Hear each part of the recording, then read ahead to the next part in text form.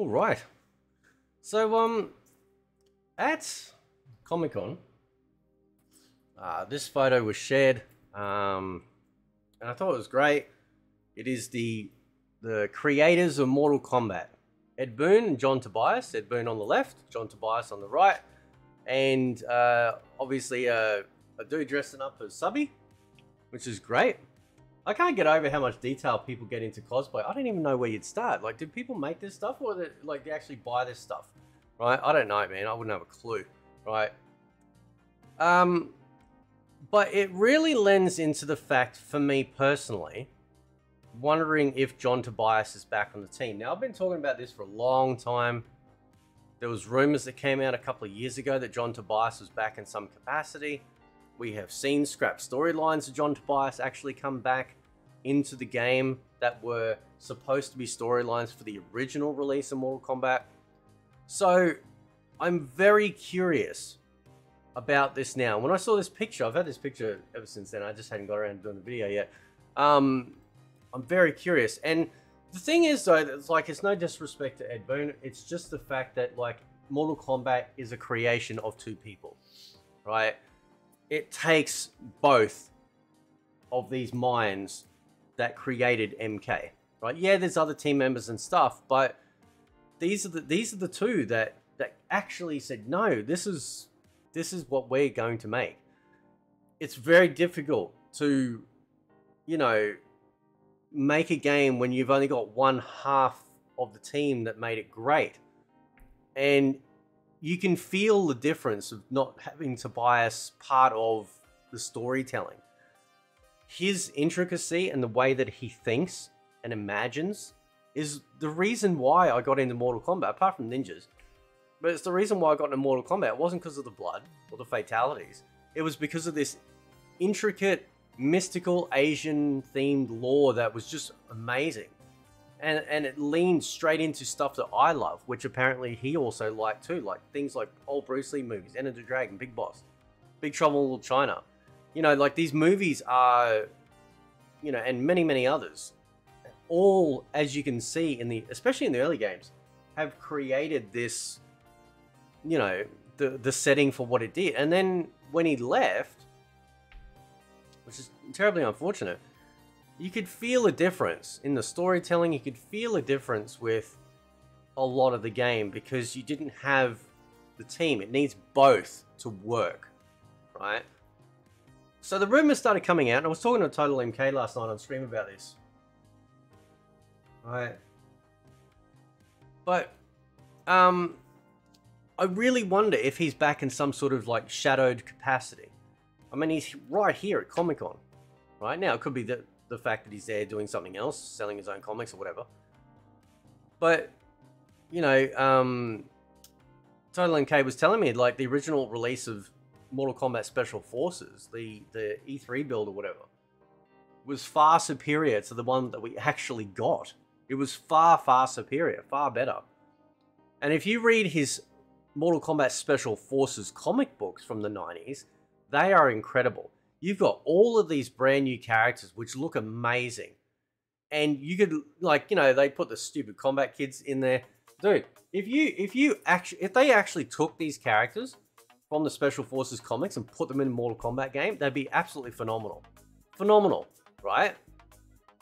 Like, just the way that Tobias sees things, especially in the MK world, is absolutely brilliant. And if these storylines are coming back, has he just simply given permission? Or is he there going, okay, you know what? If you're going to reboot this stuff and you want my help, this is what's going to happen. This is the way it should be done, right? Because this was what, you know, given the technology that we have now and everything we can do and storytelling and stuff, this should be the way that it's done.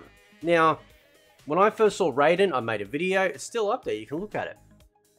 But it's like, why is Raiden Asian now? And then everyone comes in and goes, hang on a sec, Raiden is a Japanese thunder god. Or god, right? I'm like, okay, all right, fine. So my question then to that is, and I'm actually warming up to Raiden, right? When I hear him talk and stuff, I'm kind of warming up to him. Yeah, like, and I don't have a problem. Okay, so okay, I have a problem, but I don't have a problem. I have a problem lore-wise when you change even characters specifically from one race to the next, how do you explain that in a story setting? You know what I mean? You've got to explain that, because some other characters aren't race swapped. Other characters are pretty much the same as what they've always been, right? It's not like they changed Sub-Zero and gave him Fujin powers and made him a female. You know, there's certain characters that they kept a certain way, and then other characters are like, no, we are absolutely changing the entire race of this character, right? From a lore perspective, it makes zero sense. Now, if the original creation... See, when Raiden first showed up in MK1, like the original Mortal Kombat, I couldn't tell if he wasn't Asian, right? Like, they didn't really go into it. Like, and you couldn't even tell by the face pictures that, you know, he was just a white guy. Like to me, he could have been an Asian dude. It doesn't, you know, it doesn't bother me. It doesn't bother me at all. What I'm saying, though, is that when you make these massive changes, like with Sindel, you just go, oh, yeah, no, she was just bad this whole time. You can't do that, dude. You can't just retcon stuff just to mix things up like that. You've got to have cohesiveness. Tobias brings cohesiveness to the storytelling. He thinks of every little intricate detail far back. It's like this dude could literally write anime, right? As Total MK was saying in the stream last night, right? He's like, one of the things about anime is that they set stuff up like seasons in advance, right? So that way, like seasons later, you're like, oh my God, this thing's been there the whole time. And we just didn't know. And they've been slowly, like intricately placing little pieces. That, and Tobias could easily do that because of the way his brain thinks, right? I saw his breakdown of how he saw the realms. This dude didn't just go, yeah, there's land here, here, and here, and that's it. This dude was like a ninja. He's like, you know what? No, this is how it is. And he full breakdown. I did a video about it, right? So you take that, and that's how he views Mortal Kombat. He literally looks at these characters and places and everything as if they were real, and that's what makes a great storyteller. When you can actually go no and make people go, wow, this place really sounds like it could be somewhere real. So I really do wonder if he is back. You know, how did these storylines that he created come back? You know, he would have had to give permission, right? And, you know, Ed Boon doesn't own all of Mortal Kombat, right? That's why it never says creator of Mortal Kombat. It always says co-creator Ed Boon.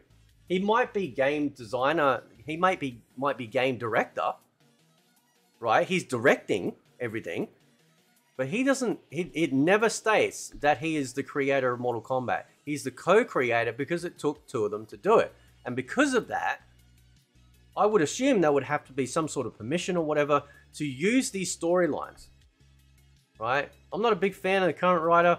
You know, nothing against him personally. I just don't like it. It's just crap. It's like TV drama, right? I want intricacy. I want to feel something for these characters. And not something for these characters like these weirdo shippers on Twitter are like, oh my God, they looked at it this way. No, I mean like intricacy.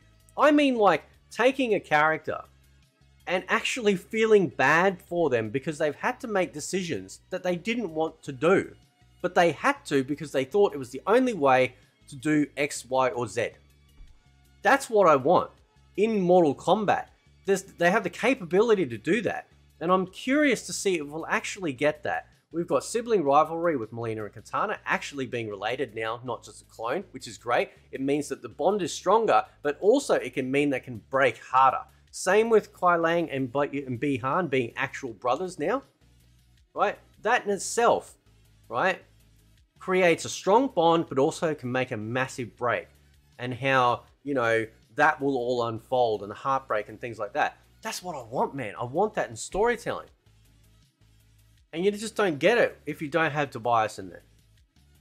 That's why I'm so curious about it. Now, some people come in, and rightfully so, they go, well, what if Tobias isn't involved and it's them coming up with it? Well, we know it's his storyline, so you can't just go, oh, they just made it up and somehow miraculously copy what he did. No, his storylines are there. It's just, I'm just wondering why. Now, what would be really cool at the reveal next week at Gamescom, that it's not just Ed Boon on stage.